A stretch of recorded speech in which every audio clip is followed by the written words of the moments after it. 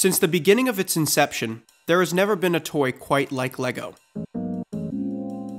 Over the course of the product's 70-year run, LEGO has managed to bridge the gap between generations young and old with the timeless concept of the LEGO brick.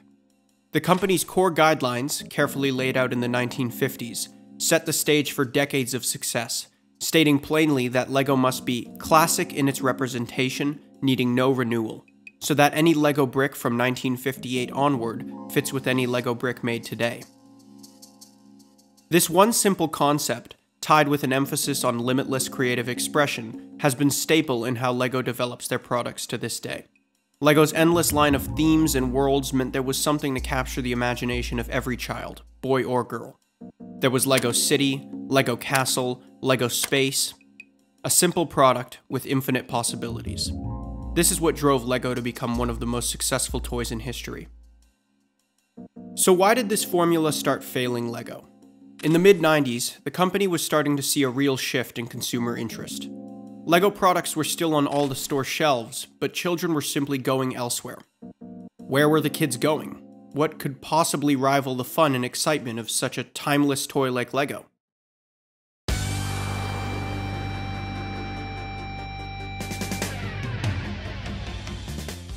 In the mid-90s, Pokemania had taken hold and would not let go. It's hard to put into words how insanely popular Pokemon really was. Nintendo had struck the nail on the head, dominating every possible form of entertainment with the Pokemon TV show, Pokemon cards, Pokemon video games, Pokemon merchandise. Every single venture that Nintendo took with Pokemon was a colossal success. LEGO was feeling the heat. And yet, Pokemon was not the direct culprit, but rather a symptom of a much larger problem for LEGO. In truth, LEGO's financial struggles in the 90s were most likely caused by a multitude of different problems, including risky business ventures, intense competition, and most notably, a growth ceiling. You see, LEGO had already dominated the toy industry for decades, but for the majority, had not reached out much beyond that. David Robertson, author of Brick by Brick, writes about LEGO's problems in the 90s, stating plainly that, quote, LEGO had gone through a period of stagnancy. They had reached the end of their natural growth cycle, end quote. LEGO was already on the shelves of every toy store, so where else could they go? This led LEGO to innovate harder, but in the wrong directions. LEGO thought they knew what kids wanted and began developing increasingly complex new products without any real evidence for interest. Between the years 1993 and 1998, LEGO had tripled their product line and doubled their number of unique LEGO pieces to almost 13,000. More pieces made products harder to assemble, a problem for a generation of children that were becoming increasingly accustomed to instant gratification style products.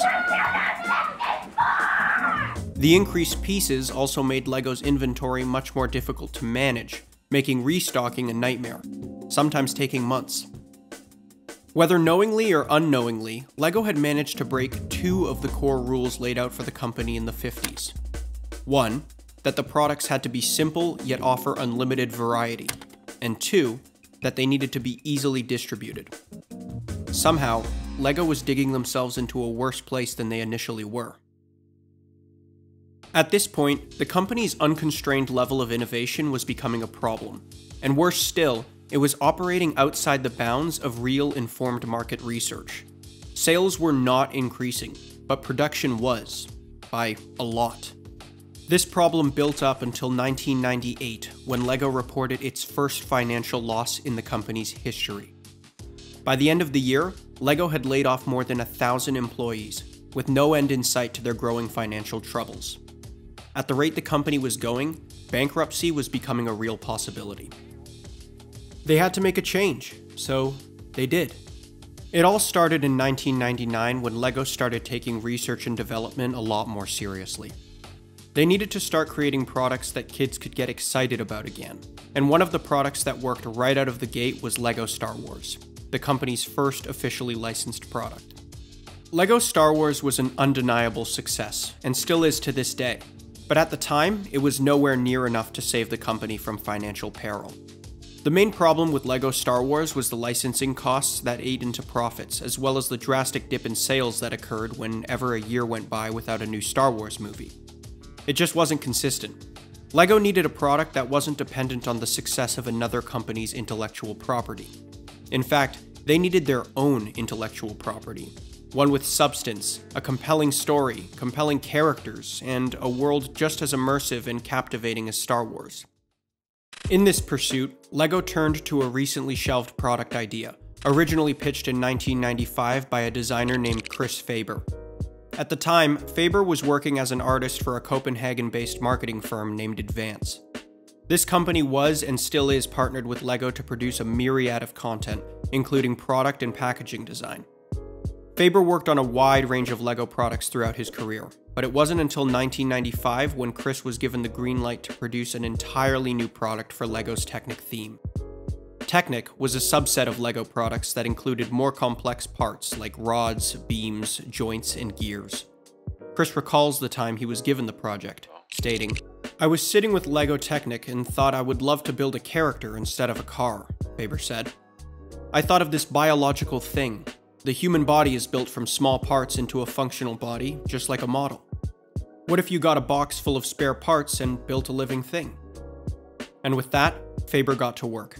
Initially, Faber worked with LEGO and clay, attempting to prove his theory that it was actually possible to build an action figure with LEGO. The result was a sort of Frankenstein's monster of both clay and LEGO Technic pieces. Chris presented the idea to his team at Advance, and they agreed to finalize the concept and pitch it to LEGO. The idea was called Cybots, a theme complete with characters, story, and an innovative new building system that showcased the first ever ball joint in a LEGO product. The concept was a little edgy, a little dark, and very, very weird. I mean, nothing about the concept art really screams LEGO, but the ideas were definitely compelling. The Cybots were set to be located in different environments with different specialties. The toys proposed the concept of a sort of mix-and-match buildable action figure that could swap out its body parts for tools, weapons, and other gadgets. Another innovative component was the idea of Cybot computer games and multimedia experiences that could help to perpetuate the excitement for the product. This would naturally open up other streams of revenue as well. All these concepts were incredibly new and exciting, and several prototypes were developed, but the project never ended up seeing the light of day. Cybots was inevitably shelved the same year, but could take pride in the fact that almost every concept proposed was eventually used in future LEGO sets, especially Bionicle. Most importantly, Cybots birthed the idea that would ultimately save LEGO from bankruptcy, the idea of the buildable action figure. Roughly 4 years after Faber's Cybots proposal, the Advance team would get another knock at their door from LEGO. Turns out, buildable action figures were a hit with test groups, and LEGO's R&D was paying off. This led the company to partner with the Advance team once again on a whole new project titled Slizer, or Throwbots in America. Originally conceptualized as a buildable action figure, Slizer was meant to appeal to a very particular breed of consumer. LEGO was infatuated with the idea of distributing Slizers to so-called unconventional retailers. This would include gas stations, kiosks, and other places kids beg for silly things while their mom is running errands. This was clearly an attempt by LEGO to finally expand beyond the toy shelves they had conquered for 50 years. This new approach meant that Slizers had to be inexpensive and super easy to distribute. Years later, Chris would share concept art he designed in 1999 of a Slizer vending machine, advertising Slizer figures for the low price of $5.99. This vending machine was never actually produced, but it was perfect evidence for the kind of product LEGO was trying to develop. You see, LEGO was participating in a very common trend within the toy industry, dubbed the craze product. Toys that were meant to be hot for a season, stir up a tremendous amount of buzz, and then fizzle out of production. Then, rinse and repeat. LEGO also took a page from Pokemon's book, striving for a gotta-catch-em-all approach to product development. There were 8 Slizers to collect, each inhabiting a different biome on Planet Slizer. The American figures were dubbed Torch, Ski, Turbo, Scuba, Jet, Amazon, Granite, and Electro. And no, this wouldn't be the last of LEGO's horrible naming choices. But you can't blame LEGO too much. This was their first foray into a real IP, something they were completely new to. And with this venture came an understandable level of apprehension. You see, in the beginning, LEGO was struggling to decide how to brand Slizers, and worried how this edgy new product line might affect their brand's image. Soren Holm, former design chief at LEGO, recalls some of the company's worries at the time. Quote, "Was it Slizer from LEGO? Was it LEGO Technic Slizer, or LEGO Slizer from Technic? We were so afraid of destroying what we came from and going into this new world. It was really an uphill launch. We didn't think it would work." End quote. But with Chris Faber and his team at the helm, LEGO took the leap and pioneered some groundbreaking new ideas in the process. The team would hit hard on making everything about Slizers collectible. Apart from the 8 unique figures, LEGO would also include throwing discs that were launched by the Slizers. Each Slizer had 6 discs available to collect, each with a different power level. This was the very beginning of LEGO's insane obsession with collectible discs, something that would carry over well into Bionicle's life cycle. Both Slizer, Bionicle, and other LEGO themes would sell a supplementary disc package, which was just a cheap poly bag with more discs. Another attempt to incentivize collectability was through the emphasis of combiner figures. Ugly, Frankenstein's monster creations that could only be assembled with the parts of multiple different Slizers. A silly marketing tactic with a lazy bit of lore sprinkled on top in an attempt to sell more toys. As you might guess by now, the entire product line was very proto-Bionicle, as almost all of these collectability trends were incorporated into the line in 2001. Regardless, Slizer achieved an impressive amount of sales, with over 100 million generated in 1999. This led to a few subsequent releases in 2000 before being pulled off store shelves for good. As far as LEGO was concerned, Slizer was an incredibly successful experiment. The toys proved that constructible action figures, later known as construction figures, had a very promising place in the market. As for design, Slizer perfectly executed the first use of ball joint articulation in a LEGO product, resulting in a posable, morphable toy that really played like an action figure. It also introduced story elements, conflict, and characters, while although not very fleshed out, still served as the foundation for expandable storytelling had the product line continued. But LEGO was sticking to the crazed product business model, so they dusted their hands with Slizers and prepared to introduce something new. And in the year 2000, LEGO released Robo Riders, the company's second attempt at collectible constructible action figures.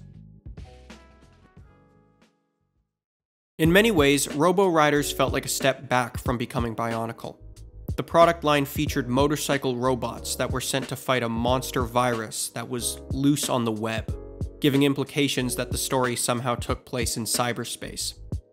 LEGO continued the trend of releasing a set of collectible figures, now 6 instead of Slizer's 8. This time, the additional collectibles were talisman wheels, a weaponized disc that could be launched by the Robo Riders and conveniently purchased through supplementary wheel packages that were sold in sets of 4.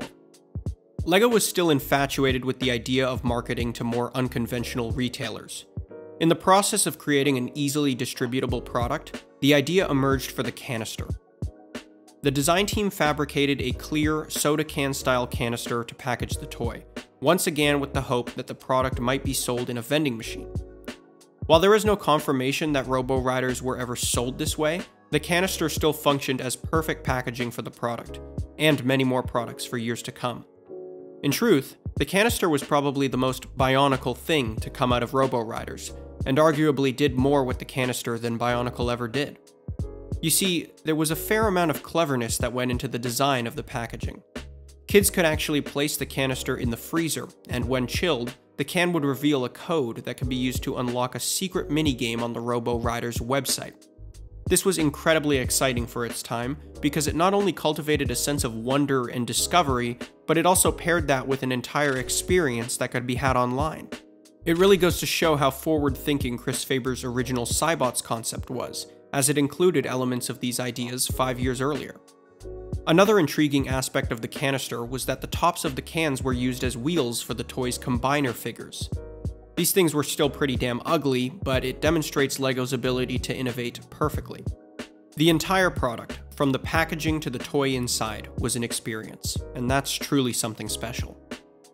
Robo Riders would also release a set of mini riders alongside the main product line. Sound familiar? This was essentially a miniature version of the actual product that used substantially less parts and was significantly cheaper. You see, one of LEGO's fundamental goals when developing Craze products was that the toy could be purchased with just a few weeks' worth of allowance. And if a child wasn't patient, well, there was always a cheaper option to choose from. This marketing tactic was employed seamlessly with Bionicle the year after. Unfortunately for LEGO, Robo Riders sold pretty terribly. The characters were lifeless, the storyline was borderline non-existent, and the toy was simply kind of crappy. At this time, LEGO was beginning to realize that the market for impulse-driven Craze products was somewhat unsustainable. The relentless pace required for yearly releases was proving to be too taxing for a company that was known for taking 1 to 3 years to develop a product line. Besides, did LEGO really want their saving grace to be low-cost, impulse-bought toys sold in gas stations? How would that affect the brand's image over time? LEGO needed something with substance, longevity, and a compelling story that would hold children's interests for years to come. And that product was finally just around the corner. Turns out, there was a reason Robo Riders had such a short shelf life. And it wasn't just because it sold poorly. In fact, the entire product was really just a gap filler, a sort of intermediary step before something much bigger. You see, during Robo Rider's life cycle, another product line was being developed at the same time. Something much bigger, with real story, real characters, and real personality. This was everything LEGO had been working towards within the realm of constructible action figures. And now, they had earned their stripes. LEGO had once again partnered with Chris Faber and the team at Advance to develop an entirely new concept. The concept that would eventually become Bionicle. And the name was Boneheads of Voodoo Island. Boneheads was an entirely new angle for LEGO, and it hit the scene dripping with personality. The concept played perfectly to LEGO's latest mantra of concepts with an attitude, giving a wacky impression with its B-movie-esque title and outlandish concept art. At this point, a team had been assembled for the project. Martin Reiber Anderson, an employee at LEGO, would take the helm as lead toy designer, with Bob Thompson as lead writer for the theme's story. Chris Faber would work with the LEGO team as designer and artist, with more members joining as the project scaled. Initially, a myriad of names were thrown around for the concept, including Voodoo Heads, Slam Heads, Zeekers, and most infamously, Do Heads, which just sounds like a slur. Thankfully, LEGO avoided that PR nightmare and went ahead with Boneheads of Voodoo Island. The initial concept placed heavy emphasis on story, taking care not to dismiss the importance of what good storytelling could mean for the longevity of the brand. The story was to take place on an island, Voodoo Island to be precise, where a tribe of peoples called Boneheads lived. And what did these characters do exactly? Well, that was the tough part. So lead writer Bob Thompson fired off the story concept to outside freelancers, one of them being a former colleague who was working as a writer for a company in Edinburgh, Scotland. The concept caught the eye of Alistair Swinnerton, a writer working for the company at the time, who then tossed around the pitch with some of his colleagues. Alistair is quoted saying, "Something about Boneheads caught my eye, so I decided to work on that one. It had kind of a Easter Island vibe to it, I felt, and I'd always been fascinated with that subject." End quote. Some rather unimaginative names had been given to the characters in the concept phase, those being Flame, Hook, Claw, and Axe, names given because of the weapons the characters wielded. So, Alistair started there, reworking the names to incorporate real Polynesian words and phrases, a creative concept that would come back to haunt LEGO in a lawsuit from the Maori people claiming cultural appropriation. The dispute was eventually settled with monetary compensation and some tweaks to the language used. Despite the lawsuit, the names used for the main 4 heroes remained the same. Those names were Tahu, Gali, Lewa, and Onua, names that directly translated to their respective elements of fire, water, air, and earth. At the same time, production of the actual toy line was slowly taking shape. The main gimmick behind the Bonehead was a detachable head that ejected off the body when hit hard enough. This made for a sort of competitive style of play, where kids were meant to pit their figures against each other until one Bonehead knocked the other one's head off. It was somewhat reminiscent of Rock'em Sock'em Robots, and LEGO thought it would be a hit with young boys, especially American ones. Some executives were not too pleased with the whole head decapitation idea, as it felt a little too violent for LEGO. But the concept was still tried in test groups. And to LEGO's surprise, it did not fare well. Children primarily took issue with how easy it was for the heads to come off, making the problem of losing pieces a chief concern. This led LEGO straight back to the drawing board. They needed something a little less jarring, but still cool and edgy. This second attempt would finally bring forth the idea of the mask. A quote by Mads Nipper, a former media consultant for LEGO, describes perfectly what happened next. Quote, Eric Kramer, who was a product manager for LEGO, literally interrupted a meeting to show me the original mask, recalled Nipper. He was saying, "We've got it now. The mask is going to make all the difference."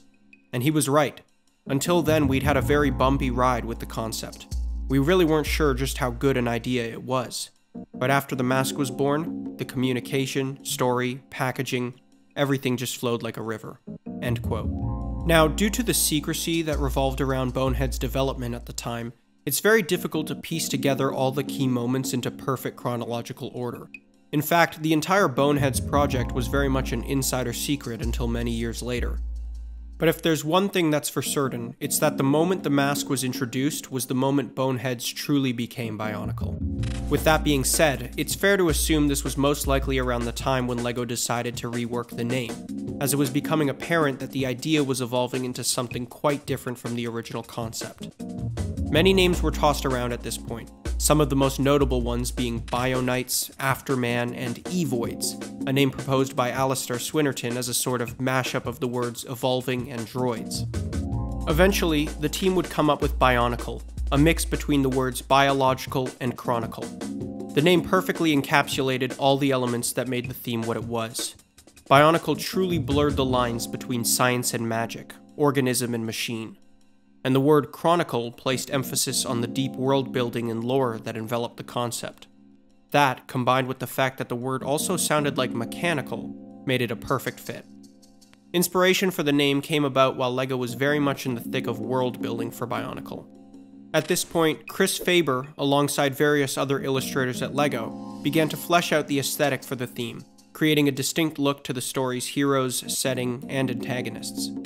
Jan Kjær, a graphic designer and cartoonist for LEGO, would end up developing some very interesting early concept art for the story's heroes, thereafter referred to as the Toa, or warrior in Maori. These designs would be expanded on to incorporate masks, and slowly but surely, the world of Bionicle had begun to take shape. It emanated the feeling of a world vastly separate from ours. Was this in the future? Was this in the past? So many elements of the island screamed tribal and primitive, while other aspects surrounding the characters felt futuristic and otherworldly. This was the case very commonly associated with Star Wars, where the world felt somewhat familiar while still constantly reminding us how different it was.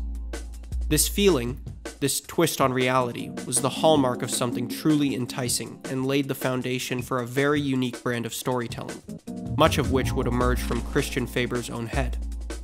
You see, many of Bionicle's original story concepts emerged from Chris Faber's own experiences. Experiences that opened his mind up to perspectives he might not have otherwise had. Early on in Faber's career, he would begin to experience severe issues with his eyesight. This would lead him to see a specialist where further testing would take place. Surprisingly, Faber's eyesight wasn't deteriorating from aging, but rather a benign tumor that had formed in his brain. This specific diagnosis was called prolactinoma, and if left untreated, could cause quite unpleasant symptoms for the rest of his life. On top of that, prolactinoma forms in one of the least accessible parts of the brain, making removal of the tumor impossible. Instead, Chris was given a heavy prescription of medication, one that would essentially halt the growth of the tumor, allowing him to lead a relatively normal life. Unfortunately, the side effects that stemmed from the medication were incredibly unpleasant, making it hard for Chris to pursue his career goals to the extent he desired. This would lead Chris to begin pondering more about life and the human body, and how we as human beings are made up of such a vast array of complex parts. If only we could just remove a broken part and replace it with another. He also thought about the medication he took, and imagined every pill as a group of tiny soldiers being sent to battle inside his body. What would the soldiers do when they arrived? Would they even know where they were? Faber would toy with these thoughts for years, with many of these ideas serving as the driving force behind Cybots, Slizer, and Robo-Riders. but it wasn't until Bionicle when Faber's storytelling would really shine. Bionicle's story centered around a great being named Mata Nui, a sort of spiritual protector that would come to be widely praised by a race of peoples called the Matoran. This would lead Mata Nui's brother Makuta to grow jealous and infect his brother with a terrible illness, one that would place the great being into a deep slumber beneath the ocean. After thousands of years, land formations would form atop the giant's sleeping body, and Mata Nui's followers, the Matoran, would come to reside on those islands. Many years later, a group of heroes would wash upon the shores of the island of Mata Nui. They would arrive in canisters, closely resembling pills. They would emerge not knowing who or where they were. There, on the shores of the island, they would build themselves up, piece by piece, until they were whole. They would meet the elders of the island, the Turaga, who would tell them they were sent to save Mata Nui, an island plagued by evils. And where exactly did the afflicted island reside? Why, none other than atop the head of the sleeping giant. Thankfully, a medical breakthrough in the mid-90s would give Chris his life back, reducing his treatment to a simple bi-weekly injection free from the horrible side effects of his previous medication. And while it's true that Chris had suffered greatly with his illness, the ideas that stemmed from his struggle were beautiful in many ways. Chris demonstrated what a true artist does, and that's deriving beauty and inspiration from all parts of the human experience, be it pleasant or painful. At this point, development of the theme was all coming together. A story was in place, the product line had been developed, and a logo had been created. Chris took part in designing the logo, drawing up a 3D render of the Bionicle lettering in a style that perfectly encapsulated the mystique and awe surrounding the theme. Additionally, a symbol was designed, that being the symbol of the three virtues, unity, duty, and destiny, a sort of holy trinity that the Bionicle peoples lived by. The inspiration emerged from a reworked piece of concept art that was tossed around during the theme's naming stage. At one point, Bionicle was set to be named B4, as in the word before, accompanied by the subtitle Bionic Recur Unit. The name proved to be too wordy for marketing, but a piece of that original logo was reworked into the three virtues symbol later used in production. The packaging for the toys were once again produced as canisters, not only for how practical and innovative they were, but unlike Robo-Riders, the canisters in Bionicle actually had a place in the story. Released with the Toa, the cans featured exciting art, some neat little gimmicks, and LEGO's famous Technic branding, a subtle way of categorizing Bionicle into one of LEGO's broader group of products. This title would be phased out later as Bionicle established itself as a standalone brand. Another creative side feature of the cans was that they served as storage units for the toys, giving them actual utility and discouraging children from simply throwing them away. The toys themselves were compact enough to be placed back in their canisters after play and possibly taken to school. Now, concerning the actual toys themselves, LEGO had taken great care in ensuring they had created something really special. The product designers stayed true to LEGO's famous industry words in that it was an amazing brand, so you better do some amazing things. And that they certainly did. The toys were captivating in their appearance, releasing in a wide variety of colors and characters, holding true to LEGO's ever-successful adoption of the collect-em-all tactic.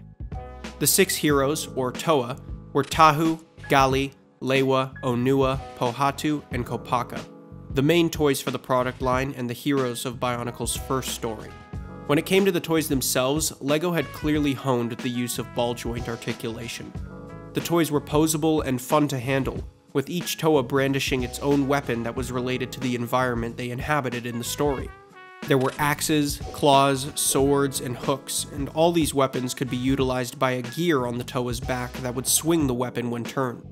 Now this must be prefaced with a very bold citation needed, but there is talk on the internet that the toys were actually designed for a type of competitive play, where children were meant to pit their Toa against each other, swinging their weapons until either opponent's mask was knocked off. Another neat gimmick was the addition of a special code imprinted on the inside of each Toa's mask. Children could use this code in conjunction with a promotional Bionicle CD to unlock additional content. They'd simply input their code into the game to reveal a special animation of that Toa. These short clips were surreal in their presentation, observing the Toa as they interacted within their natural habitat in a beautifully animated 30-second spot. The atmosphere of these videos truly captured the essence of the Toa. This was what Bionicle was all about. By late 2000, Bionicle had been fully developed and LEGO's newest theme was ready for test markets. Promotion was aggressive. A comic book series was released, a promotional tour was set, and a website was launched explaining Bionicle's story, characters, and setting. Additionally, LEGO released an online flash game that played a pivotal role in Bionicle's launch success. Developed as a point-and-click adventure, the Matanui online game was an ambitious release by LEGO in an attempt to capitalize on the flash game takeover that was beginning to occur in 2001. The game took players across the island of Matanui to explore its vast assortment of environments and landscapes, with new episodes releasing throughout the year that revealed more and more of the island to its players. When the game was initially released, players could only explore the shoreline of the island and watch a small animation retelling the story so far. However, as the game was updated, in-game obstacles would be lifted to allow players to explore more villages, and if they were lucky, meet the Toa that guarded them. Many of the game elements were puzzle-based, with each separate village plagued with their own problems players needed to solve. The Matanui online game was a tremendous hit for Bionicle, igniting a passion for the theme's setting and its characters that would soon take over around the world. And with that year's anticipated console title getting cancelled, it was all fans got to play that year. The Flash game was the public's first real look into the world of Bionicle, and what better way to show it than through an online, interactive experience that kids could play free on their parents' computer. To this day, the game is still regarded as a classic, and has been re-released multiple times throughout its 21-year legacy. Bionicle's online game was a smash hit, but in many ways it was quite the risk for LEGO, as Bionicle's primarily online marketing strategy was, for the most part, completely new territory. Yes, there was an online promotion for Robo-Riders, although it had never been attempted by LEGO with this large of a budget. But LEGO had taken a calculated risk, and knew that it was time to take the leap. 2001 was one of the first years where a primarily online marketing strategy was truly accessible and viable. Creative new avenues for advertising were being explored from a myriad of angles through websites, flash games, etc. Bionicle was trying to posture itself as more than just a toy line. It was trying to be a multimedia experience. LEGO's main focus was to push Bionicle's story through a multitude of different mediums, including video games, movies, comics, and books. While this somewhat decentralized the storytelling experience, it did allow LEGO to reach their audience in a variety of ways, which was incredibly powerful in capturing larger audiences. And that it did. LEGO's 2001 release of the Bionicle toy line went absolutely gangbusters, grossing $160 million in sales, and becoming LEGO's #1 most profitable product for the year. But Bionicle's success was hiding a much uglier picture underneath. LEGO was still in tremendous financial trouble, and while Bionicle was succeeding, virtually every other LEGO product was failing.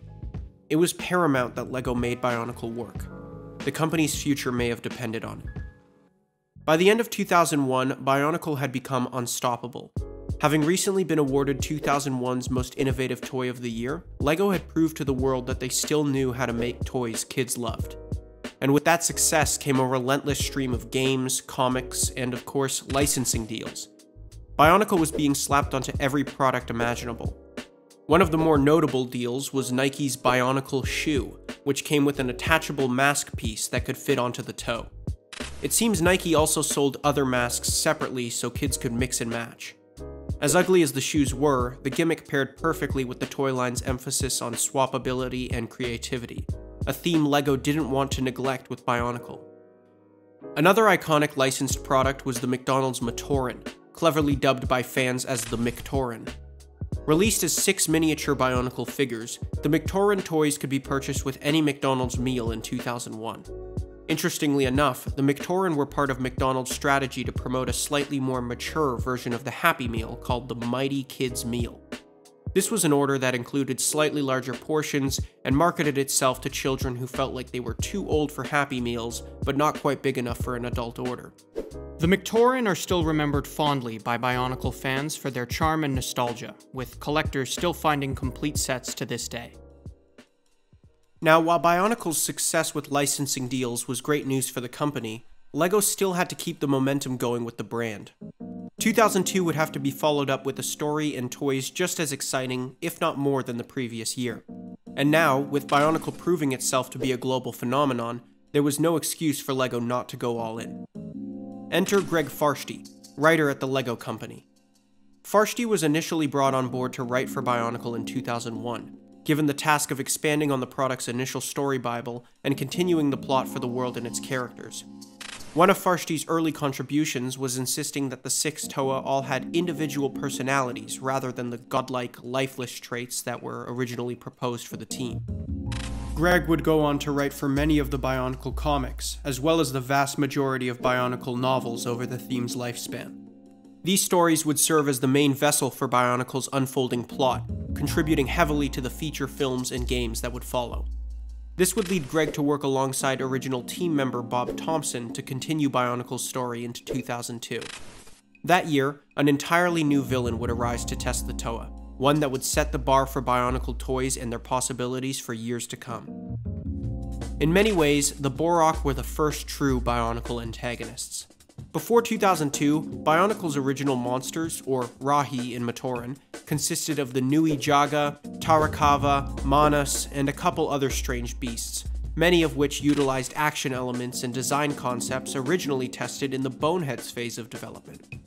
Now, it's not to say that these toys weren't exciting or successful, but their designs fell heavily on the side of LEGO Technic, primarily resembling machines without leaving much room to entertain the idea of an organism. I mean, for God's sake, one of the Rahi just straight up had treads. Now, the Bohrok would really feel like Bionicle. Designed to resemble a sort of hive-like creature, the Bohrok would hatch from pods and fling mind-controlling parasites called Krana from beneath their shells. This lore would be expertly incorporated into the toy's play features, additionally giving the Bohrok bug-like qualities that made for surprisingly dark and compelling villains. LEGO once again knocked it out of the park with packaging, devising a way for the Bohrok to be stored in their canisters as though they were hanging upside down from inside one of their hive pods. Now, 2002 had proven to be an incredibly successful follow-up year for Bionicle. Along with the Bohrok, a brand new set of Toa forms had been released, alongside an epic new storyline. LEGO had to be doing something right, and continued to carry their momentum into 2003, where Bionicle Mania would fly to new heights. 2003 was unarguably the most eventful year for the Bionicle franchise. That year would kick off with a North American promotional tour, where vans filled with Bionicle toys and promotional material would take to the roads with hip, cool adults like this guy showing you the latest the toy line had to offer.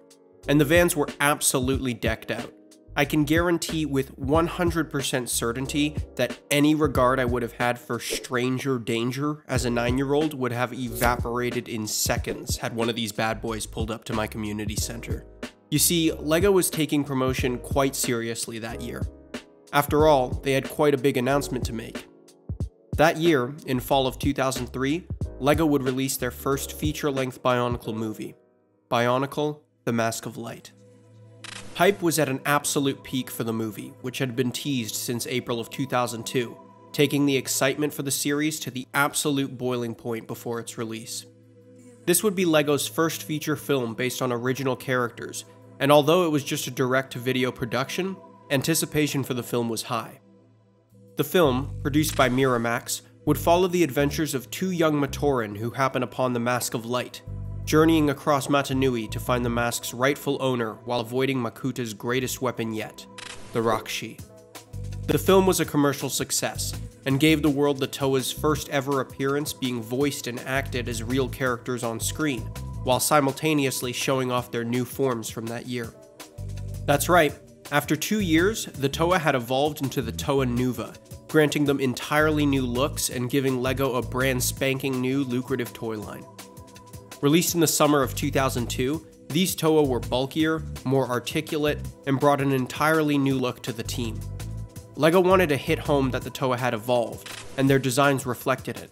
The toys were somewhat larger, with new pieces that very much resembled armor, along with new weapons and masks to match. In all aspects, the Toa had been upgraded. That year would also see the release of the Scholastic published Bionicle novels. The first 3 books would be written by Kathy Hapka before Greg Farshtey would permanently take the helm as novelist for the franchise. Greg would go on to become a fan favorite for his dedication to Bionicle's story, bringing his enthusiasm to fan sites where he would engage with readers, poll the forums, and learn from the fans, fueling his writing process. Greg would continue to interact on fan sites well after Bionicle's end, making an effort to stay engaged before his eventual leave from the forums. 2003 would continue to be an exciting year for the Bionicle franchise. With the release of a movie, the first ever books, and an exciting new toy line, LEGO was on the fast track to having another knockout year for the brand. And to mark that success, LEGO recognized Bionicle's popularity with its very own theme park ride in Legoland, California, titled the Bionicle Blaster.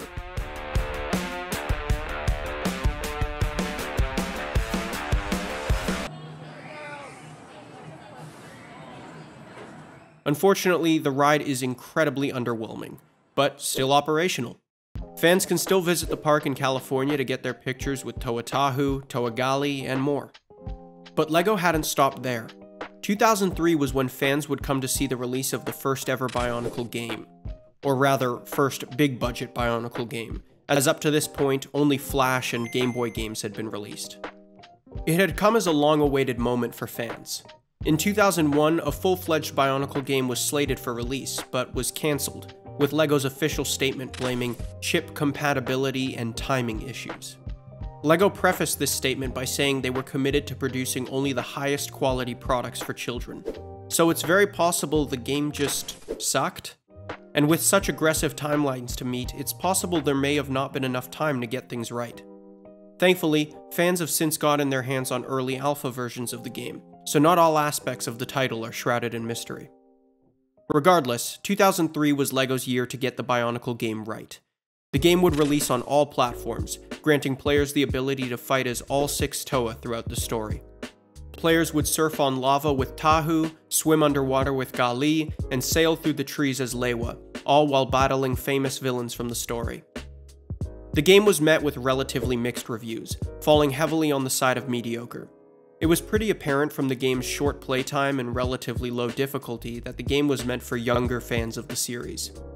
Of course, nostalgia has a way of working wonders, granting the game a 94% satisfaction rate among Google users today.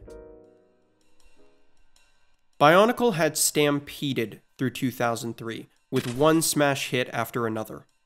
LEGO's plan for posturing the franchise as a multimedia experience was working wonders, and the company had no plans on slowing down. In fact, it would kill them if they did.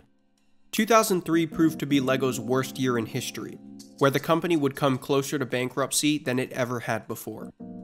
The truth was that year, Bionicle would account for 100% of the company's profits. In every other area, LEGO was tanking. This would lead LEGO's CEO, Kjeld Kirk Christiansen, to step down, deciding maybe he wasn't the right man to lead LEGO into the new millennia. In 2004, Mr. Christiansen would be succeeded by a man named Jørgen Vig Knudstorp, LEGO's first non-family CEO. Jørgen would help bring LEGO back to basics, something that the wildly innovative company needed dearly at the time. It was only then, with Bionicle to lean on, that LEGO would finally start healing. The remainder of the decade would be a turnaround point for LEGO. With sales starting to recover, LEGO didn't need to rely so heavily on Bionicle, although the franchise continued to be LEGO's highest-selling product line until 2005. Throughout the 2000s, Bionicle would consistently push the envelope, keeping the product line and its story fresh with new releases each year. By the end of the product's life cycle, Bionicle would see a release of 4 separate films, 7 games, dozens of books, and infinite toy sets spanning multiple years. It was only in 2009, when sales finally started to slow down, that LEGO would decide to discontinue Bionicle. But the franchise's lasting impression had sparked a flame. LEGO was far from finished with constructible action figures. The following year would see the release of LEGO Hero Factory, an entirely new brand of heroes that resembled the Toa so closely it left many wondering why Bionicle was cancelled for it in the first place. Regardless, Hero Factory was a success, bringing the magic and wonder of construction building to an entirely new generation. But LEGO wouldn't stop there. The Bionicle franchise would inspire dozens of other sets throughout the tens, with constructible action figures made for LEGO Star Wars, LEGO Chima, LEGO DC, and so on. Additionally, the Bionicle story would ignite LEGO's passion for creating vibrant new worlds with compelling characters, settings, and stories. Most notably with the LEGO Ninjago theme, which would go on to become incredibly successful, with a feature-length film released on the big screen in 2017. Bionicle's impact made breakthroughs with how LEGO handled product development as well. Before the franchise, production of certain toy lines could take as long as 3 years, an unmistakably long period of time that made it difficult for the company to properly react to market trends. But with Bionicle, LEGO had streamlined development into 3-month stages, creating a systematic process for conceptualization and execution. This made the company infinitely more agile, and allowed LEGO to capitalize on the latest industry hype. Entire sets could be developed in 6 months. Bionicle would also help to unite LEGO's triad of development teams, those being marketing, design, and engineering. Traditionally, LEGO's production departments worked predominantly separate from each other, with one team passing information to the next with very little collaboration. Bionicle fixed this, encouraging team members from all departments to work closely with each other to develop a product that truly met the initial vision. With Bionicle's influence, LEGO learned how to evolve as a company. It gave permission for LEGO to continue taking risks and innovating, while remembering to work within the bounds of informed market research. And it was the adoption of this concept that made Bionicle such a success. Since then, the franchise has established a vibrant cult following, with fans from all over the world keeping the memory alive with MOCs, fan fiction, and even an entire fan-made video game in development. Yet even with all the enthusiasm for the brand, it's still hard to say whether we'll see Bionicle's return to the LEGO roster. There was a brief reboot in 2015 involving a rework of the story and its original characters, but the toy line was short-lived, and is commonly referred to as Generation 2 of Bionicle. Is it possible it could return? Maybe, but that's not what this story's about. This is about how innovation, collaboration, and a group of passionate people came together and saved a company, all the while creating something truly great in the process. People like Chris Faber, Alistair Swinnerton, Greg Farshtey, Bob Thompson, and so many others helped make Bionicle. They came together through unity, were bonded by duty, and as for Bionicle's destiny, well, maybe that's up to us.